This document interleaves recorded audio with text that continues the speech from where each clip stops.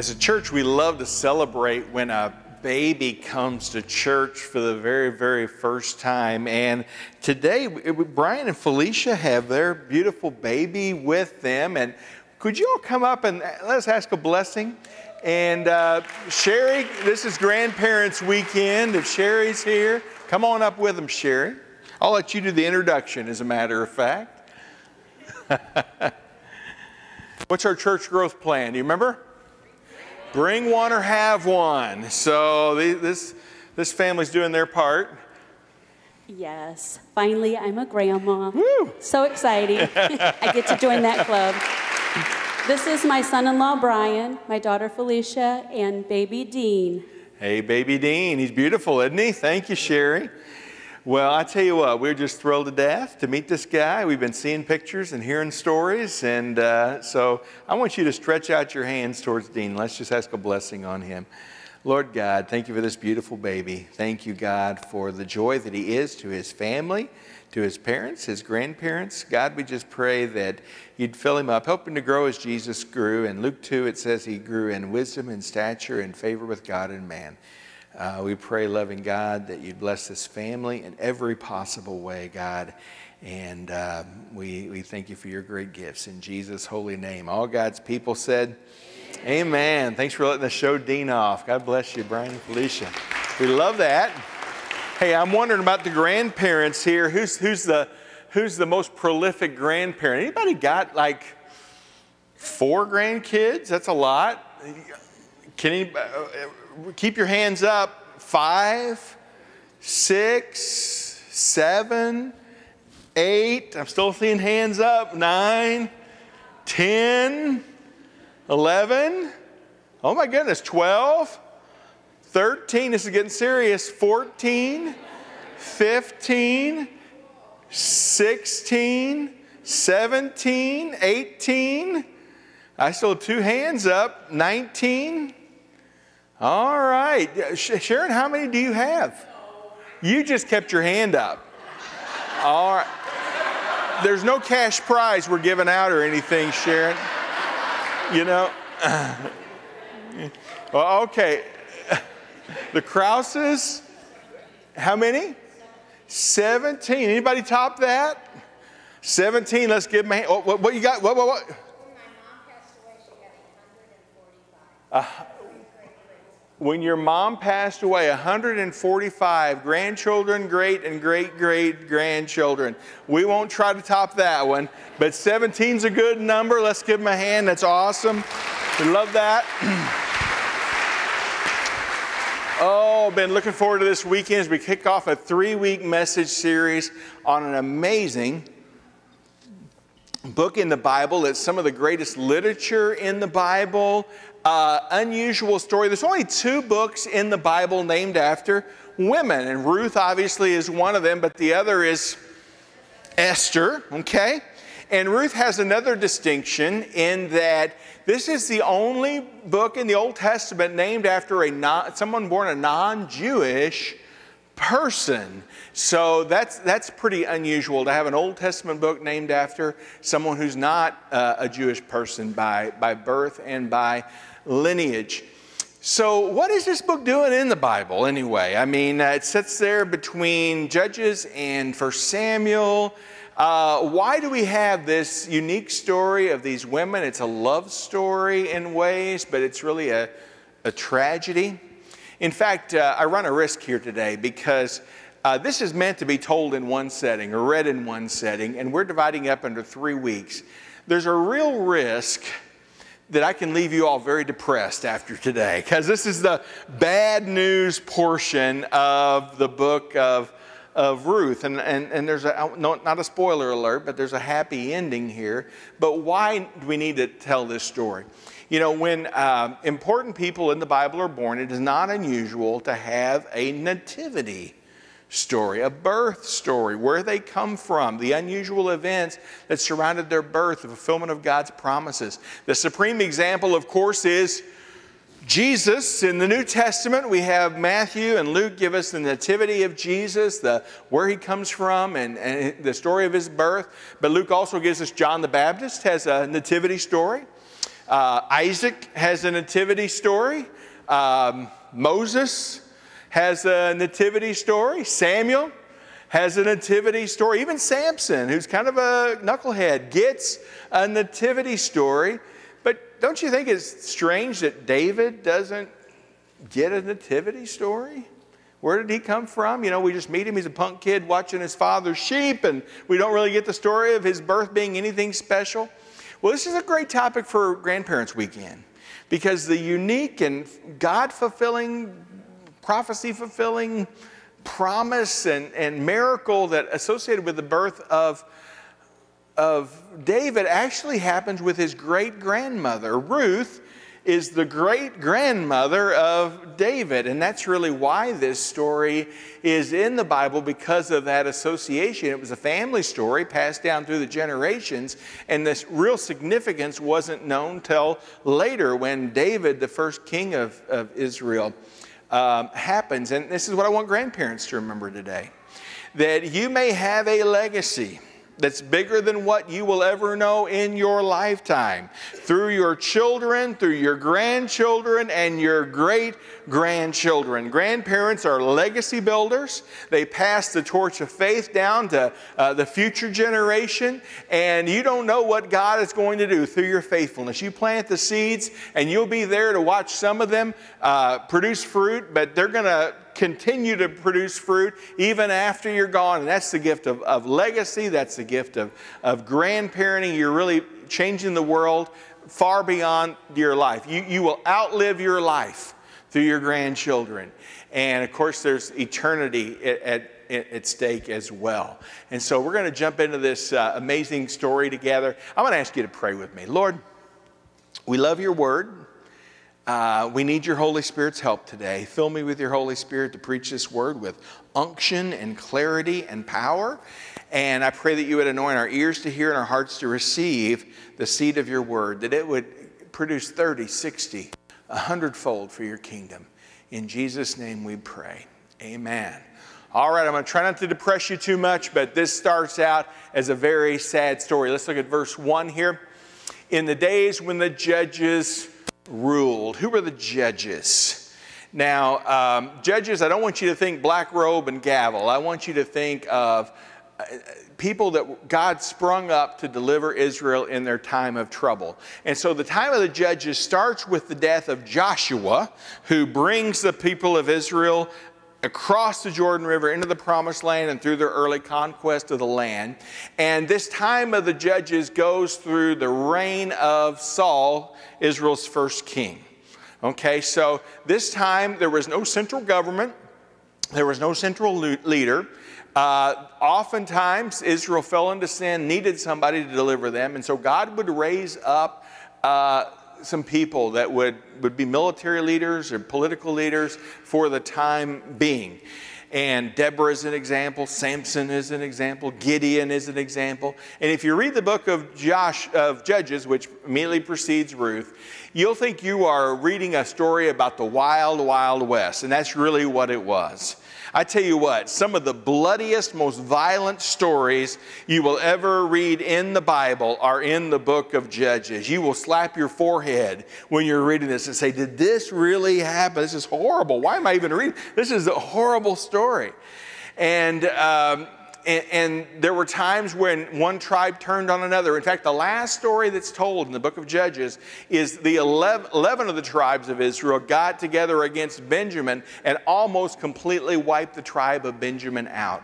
And the last verse in the book of Judges, the last verse we read before we get to Ruth, is, in those days there was no king in Israel. Everyone did what was right in their own eyes. Now, for us Americans, that sounds pretty good, doesn't it? No king, 1776, right? And everybody gets to do what they want to do. That is not meant as a positive statement in the Scriptures. It's meant as a cry from Israel's heart. They need a king. You know, I like the idea of limited government.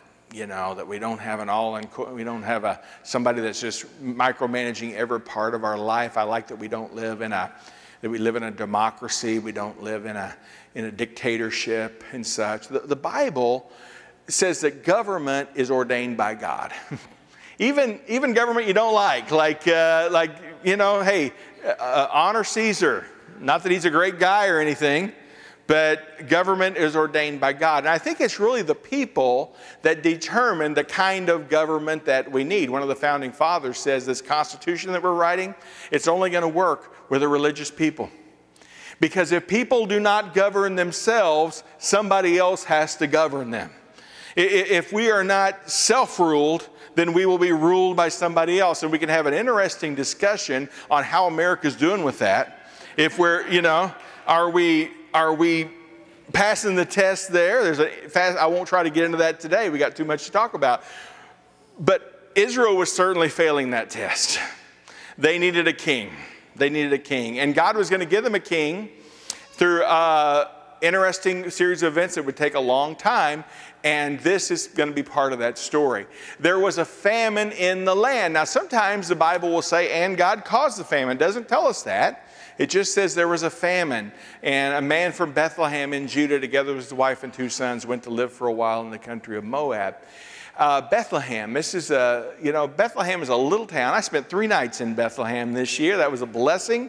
And of course, Bethlehem is famous for lots of reasons, going back to Jacob buried his wife Rachel in Bethlehem, and of course David later comes from Bethlehem. There's lots of mentions. It's not a very big place, but a very, very historic place, and it literally means house of bread. That's what the name Bethlehem means. And so the irony here is that the house of bread has no bread. The old Mother Hubbard's cupboards are bare. And so a man that lived in Bethlehem, because of the famine, makes a decision to move his wife, 2 sons, family of 4, from Bethlehem to Moab. Everybody say yuck. That's what we're supposed to read when we see Moab. Moab. Let me tell you what the people of Israel believed through Scripture with the deal with Moab. The origins of Moab are described in the book of Genesis. Lot, lived in Sodom and Gomorrah, and God brought him out with an angel, and he lost his wife because she turned back and looked at God's destruction, and so he ended up outside of Sodom and Gomorrah and had 2 daughters. And the shameful story that's told in Scripture is these 2 daughters wanted to have kids, didn't have any prospects for a husband. They got their dad drunk. And that's where Moab is one of the sons that resulted in that drunken, incestuous, sinful, not a very, that's how they describe. Here, if you want to know where Moab comes from, that's where they come from, okay? And the next thing we read about Moab is when the children of Israel came out of the slavery in Egypt, they wanted to pass through Moab. We got a little map we can put up on the screen. They wanted to pass through to the promised land, and they went to Balak, king of Moab, and said, we just want to pass through. We're not going to bother anything, not going to eat anything, not going to drink anything. We're just going to zip on through. He would not let them. In fact, he was so scared of them and intimidated of them that he hired a prophet by the name of Balaam to curse Israel. And Balaam went with them, and there's a whole big story along with that. It's in the book of Numbers. But when Balaam went to curse Israel, God would only let him bless Israel. And so he started to speak curses, and God would speak through him blessing. And so he said, I just can't do it. God won't let me do that. But there's something called the sin of Balaam that's even mentioned in the book of Revelation. What Balaam did is he took the king of Moab aside, and he said, well, if you really want to conquer the Israelites, don't send your armies over there. Send your women.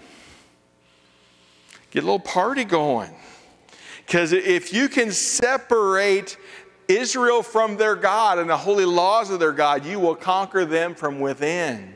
And that's exactly what they did. And Israel got into sin through this. And so not only did Moab have this terrible reputation, but especially Moabite women had a bad reputation with the Israelites. And so, one thing we know about the Jewish people and their land is they're tied very closely. It must have taken something very, very strong, a bad famine, to get this family to say, we're going to leave the land of promise, the land flowing with, what did Moses say? Milk and honey. And now we're in this type of famine. And so basically they are doing the Exodus in reverse here.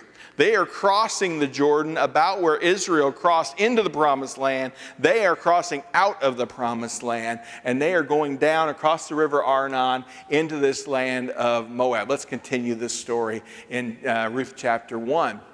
The man's name was Elimelech, and his wife's name was Naomi, and the names of his two sons were Mahlon and Chilion. They were Ephrathites from Bethlehem, Judah, and they went to Moab, and they lived there. Now, this is a tragic story, and the storytelling here is going to be terse, staccato. It's almost like what you would get if you watch a movie and it's a dystopian future that it's set in, and there's kind of a voiceover, that talks about how bad things are. America has been destroyed. North Korea is in control. A race of robot chickens has been bred to rule over the people, or whatever it is, You get that kind of storytelling. That's what the author here of Ruth is going to give us. Now, Elimelech, Naomi's husband, died. It's to lose your life partner, okay, is a very, very tragic thing. I watched my mom go. My dad died when he was 52. And I was 21, and watched my mom go through that grieving process. And, I think that's probably multiplied when you're living out away from your network of extended family and relatives in the place you grew up. You're a stranger in a strange land. How vulnerable did Naomi feel at this point? They moved hoping for the best, and now Elimelech dies. And she was left with her two sons, and she tries to make a living for them, and they're old enough to get married, and she needs them to be married and have a family, and so she negotiates with two Moabite women. They married Moabite women, one named not Orpah, and the other Ruth. After they had lived there about 10 years, both Mahlon and Chilion also died. So, sometimes the Bible will tell, they were sinful and God killed them. It doesn't give any kind of divine agency here. It just says they died. We don't know what happened to them. But both her sons died. Losing a child, it's a very different kind of grief, and I'm not qualified to speak of it. Other than as a pastor, I've watched people move through it or try to move through it. It's a very, very difficult thing. Only those who have lived it are qualified. But all I can say is, when you get married, you kind of acknowledge, even in the vows, that your spouse may die. Till death do us part. In other words, the preacher says how this marriage is going to legitimately end is one of you is going to bury the other one. We don't like to think about it. We hope for many, many years before that happens. But that's how marriages end. You're kind of aware of that. None of us have the equipment to bury our children. That's just a whole different thing. And that's a nightmare. And the grief is of a whole different kind. To lose a child. And this is compounded by the fact that it's both sons. I tell you what, in this culture, heritage and the continuation of family was everything. Absolutely everything. And what these double death means is that her family line story was going to end. It would end with her. And the Jewish people were so passionate about continuing family lines. There were some weird ways that they did it. If a man died and left a widow, and the widow had no children, then the law of Moses said the brother is to step in and do his level best to get that widow pregnant. Say, ick. This is a different culture than what we live in, okay? Do his best. And the kids that she has, will be the continuation of the family line of the brother, okay? So they would go to great lengths, even things we would consider bizarre, to continue family lines. And even that option is not open here, okay? Both brothers are dead. Both sons are dead. And Naomi is left without her sons and her husband. This is a story of loss. Now, I just can't help but point out that our church has been through a season of loss. Can we just name that? Can we talk about that? Is that okay? We have been through a season of loss. And I tell you what, we might have different opinions on who did what and when and whatever happened. But let me tell you what, all of us are feeling the loss for people we love, relationships and staff members, and that, I tell you what, that's the kind of thing that shakes you. This week, Yvette and I jumped on a Zoom call with the folks at Spirit and Truth in Dayton, Ohio. That's a group that's coming to visit us in the weekend before Thanksgiving in November to do the Awakening Weekend. And so they've already been praying for us as a church, and they're coming in, and we're going to have a whole weekend of Holy Spirit and prayer. It's going to be beautiful. But I felt like I should just tell them, since they've been praying for us, that we've been going through some stuff as a church. And so I just took about 5 minutes, and I said, well, this happened, and then this happened, and then this happened, and then this happened, and then this happened, and this happened, and this, and then this happened. And they listened to me, and they're like, oh, my goodness, wow, that's crazy. You know, and they're praying for us and all of that, and that's God's working. But I tell you what, when you're in this moment, you don't see what God's up to. And, you know, we take some tries. Well, maybe God was pruning this or changing this, or maybe the Holy Spirit was moving through, or maybe the enemy was attacking here, or, you know, we're just scrambling. When you're in it, you can't see anything but the loss, okay? And we've kind of been living this around here. So it's different, but there's some similarities here. Let's read on. When Naomi heard in Moab that the Lord had come to the aid of his people by providing food for them, she and her daughter-in-laws prepared to return home from there. Now, Naomi is in Moab. She has heard, probably through traders or people that travel, that things are better in Bethlehem. There is bread in the house of bread. And she, of course, feels very vulnerable and feels like she needs to get back home to her own people, and the reason they left is no longer there. So they get ready to go back. Now, to really understand this, and you got to understand a little bit about Near Eastern culture. With her two daughters-in-law, she left the place where she had been living and set out on the road that would take them back to the land of Judah. Now, these are kind of the laws of hospitality that really govern this society. And it was really part of the culture I grew up in as well, less so today.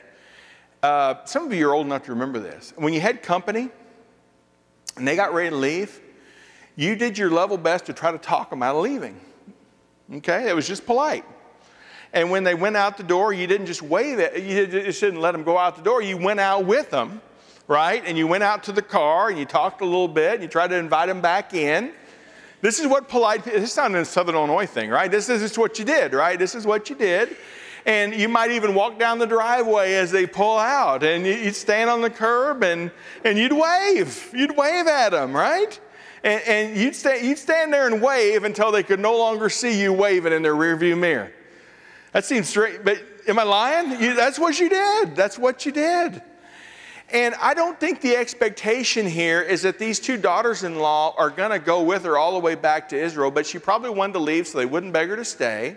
And they pretended politely that they were all going to go together, but she gets to the point where, okay, you know, this is a good point to stop. And she says, let's see, then Naomi said to her two daughters-in-law, go back, each of you, to your mother's home.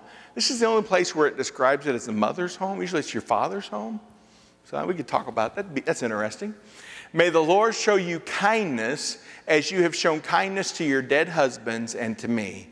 May the Lord grant that each of you will find rest in the home of another husband. So she's invoking the name of Yahweh over them. God bless you for your kindness. Bless you for how you've served your husband, your dead husbands, my sons. And may you remarry. May you find, there's still time for you, may you find a new husband. Go home. Then she kissed them goodbye, and they wept aloud, these three widows, and said to her, we will go back with you to your people. This was the polite thing to say. But Naomi said, return home, my daughters. Why would you come with me? Am I going to have any more sons who could become your husbands? The answer is no. Return home, my daughters. I am too old to have another husband. Even if I thought there was still hope for me, even if I pulled off a Sarah here, even if I had a husband tonight and then gave birth to sons, would you wait until they grew up? Would you remain unmarried for them? No, you my daughters. It is more bitter for me than for you, because the Lord's hand has turned against me. We're going to see that word bitter again before the end of this chapter. God's hand's turned against me. Let's read on. At this they wept aloud again. Then Orpah kissed her mother-in-law goodbye, but Ruth clung to her. Orpah does the reasonable thing. She goes back home, misses her mother-in-law, but is going to start a new life. Ruth hangs on. Look, said Naomi, your sister-in-law is going back to her people and her gods. Go back with her. Go back and do the Moabite thing. But Ruth replied, now these are some of the most famous words in the Bible, and I've got a little fun fact here about this. When Becky and I got married 35 years ago, a guy named Larry Durfee officiated our wedding, who was kind of a mentor guy in our lives.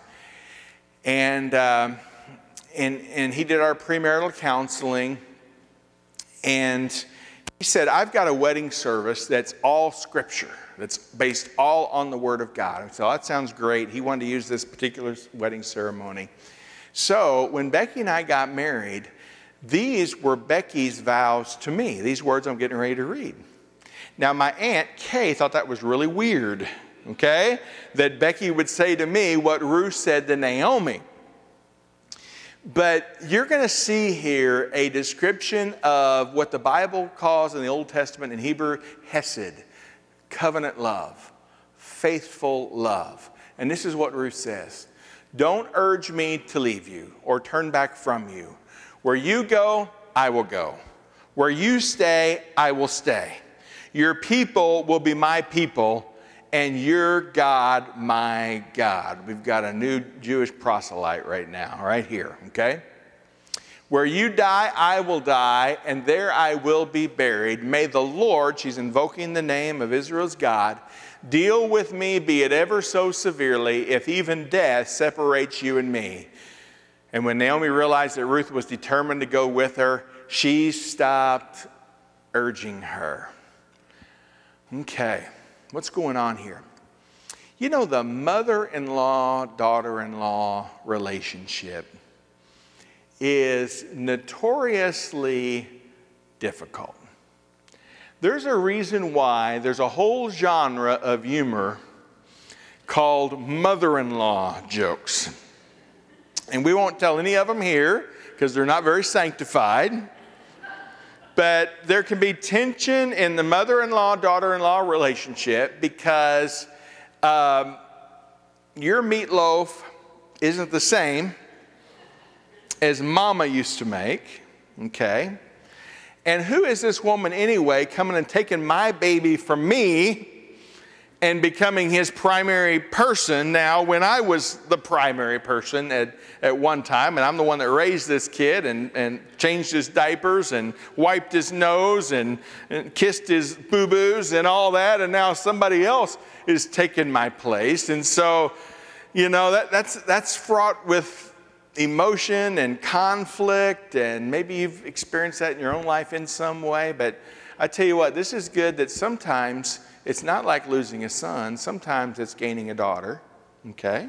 It's beautiful when it happens. It's not a slam dunk guarantee, but it's beautiful when it happens. And Ruth is showing an example of extraordinary loyalty to someone that it was not required culturally that she be this devoted to, okay? In either Israelite or Moabite culture. She's doing something extraordinary, and she invokes Israel's God. Did she become a believer in Israel's God through the witness and the stories that were told through Mahlon and Chilion and Elimelech and Naomi? There was something there that drew her away from the false gods of the Moabites to the God of Israel. And even though she realizes that there's a really good chance that she's going to be a pariah in Bethlehem, that she's not going to be accepted, she's going to be a Moabite woman that's come into the Jewish territory, she says, I'm going to do that.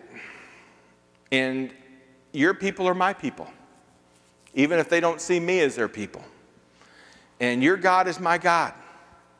And I'm going to live with you, and I'm going to die with you, and our graves are going to be adjacent to one another.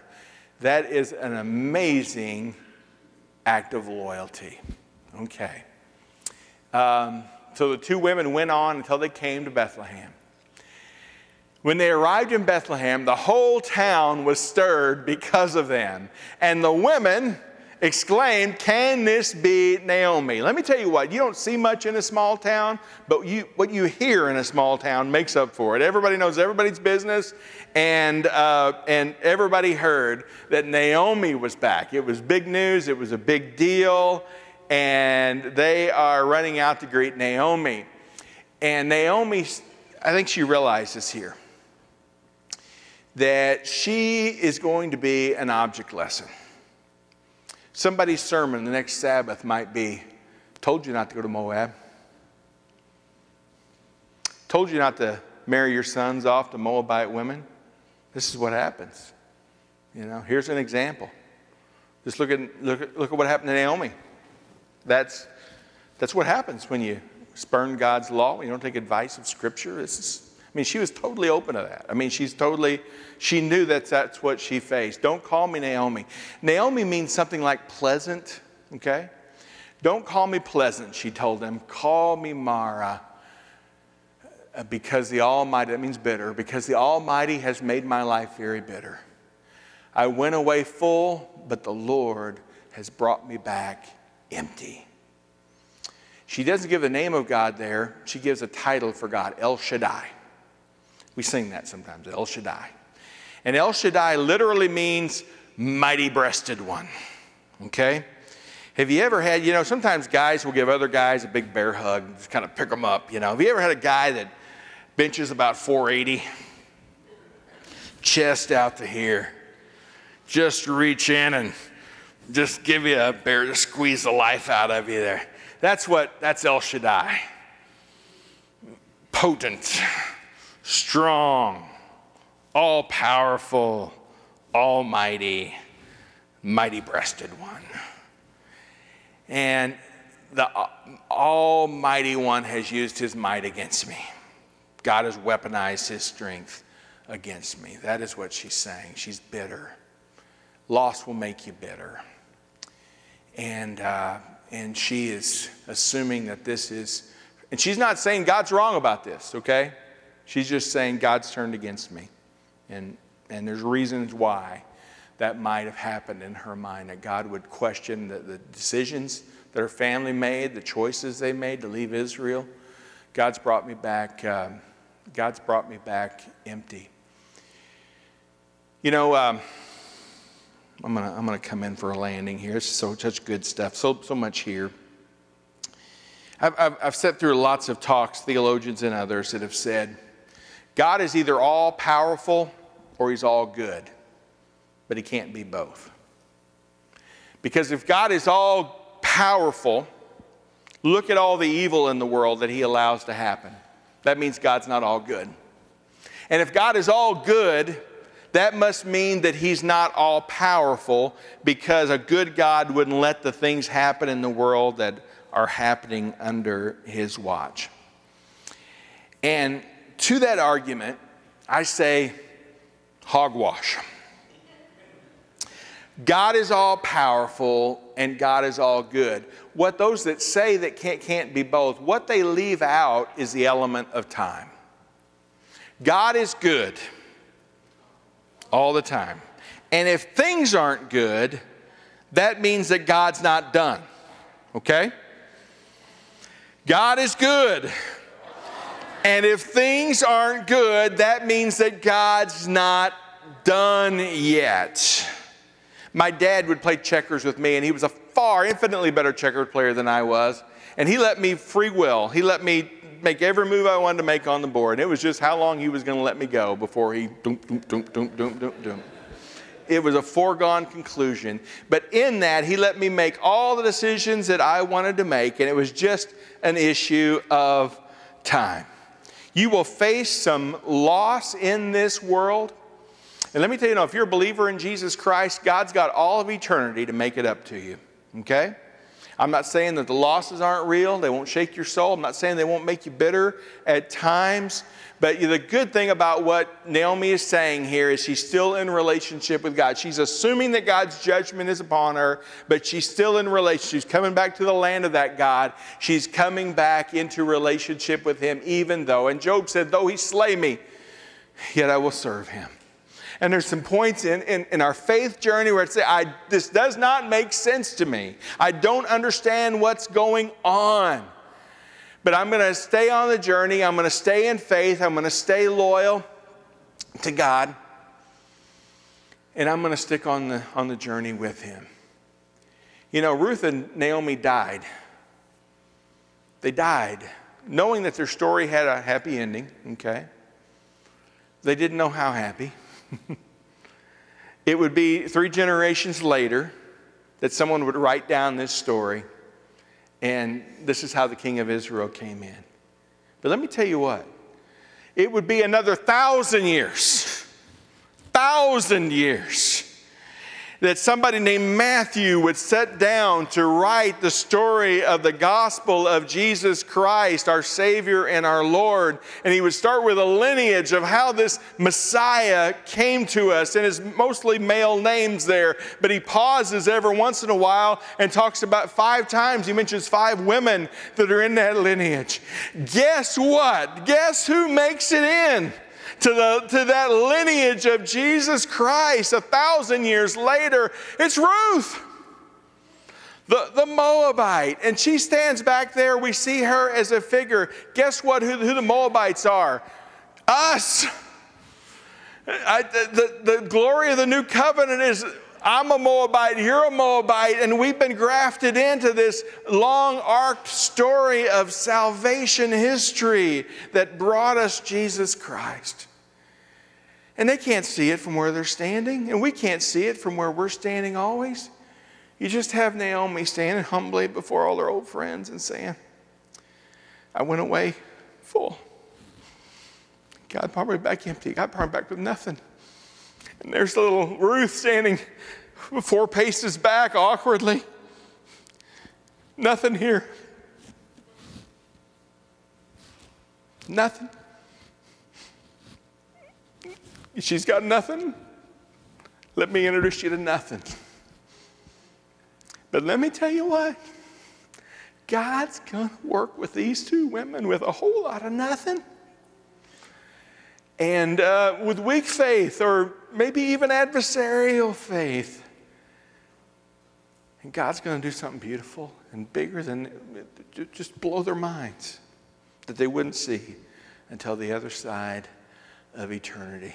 Stand up so I'll stop talking. You would have stood up a long time ago if you had known.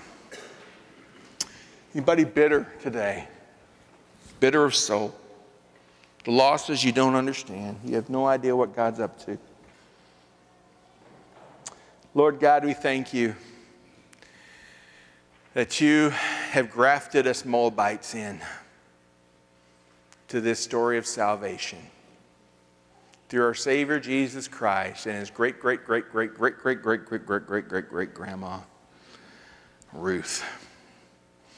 Thank you for this love story that's going to follow, the redemption. The word redeem is going to be used over 20 times in this book. And we thank you, God, that when we don't understand, we can hang on to the fact that you're a redeeming God. In Jesus' name.